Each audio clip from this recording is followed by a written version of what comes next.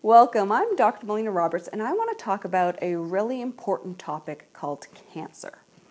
And the way I describe cancer is that cancer is a process in the body, and the tumor is the final stages of a process that's happened.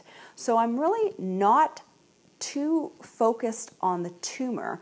I'm focused on changing up the process that allowed that tumor to grow.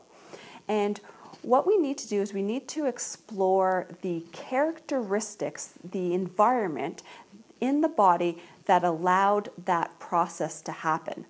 And so we can look at this from a preventative standpoint in terms of preventing cancer, and we can also look at this as a treatment. And when I say treatment, no matter which treatment you decide, you still need to be working on rectifying and addressing these three characteristics that we see within the body. So in terms of our cancer patients, there's really three main characteristics that we see. One is that within the body, that environment is on the more acidic level. So the body needs to stay in a really tight pH.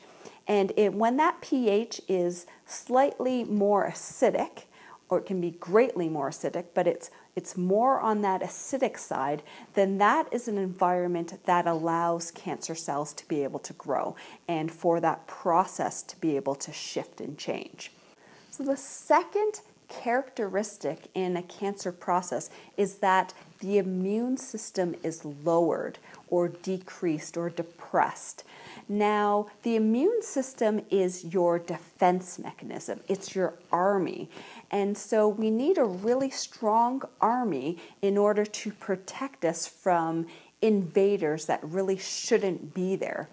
And we want this immune system to be really strong. And if that immune system isn't really strong, then it's like our defenses are down, and it leaves us more susceptible to a cancer process in the body. So the third characteristic that we see in a cancer process is that the organs of detoxification aren't working at their best.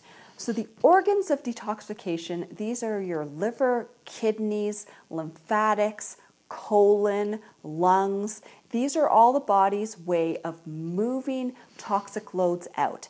If our body can't effectively move that toxic load out of the system, that means those toxins are accumulating in our system.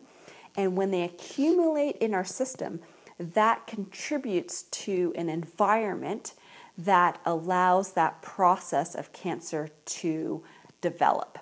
So in terms of how we address prevention as well as treatment, and when I say treatment, it can be, you can go under any treatment in terms of cancer treatment, but you need to really address that process, because what you want to be doing is you want to be changing that terrain from a more acidic environment to a more alkaline environment.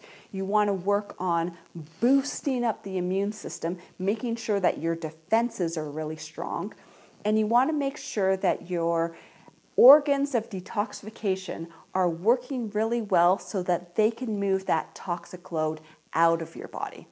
So this is what we see in terms of that process, the common things we see.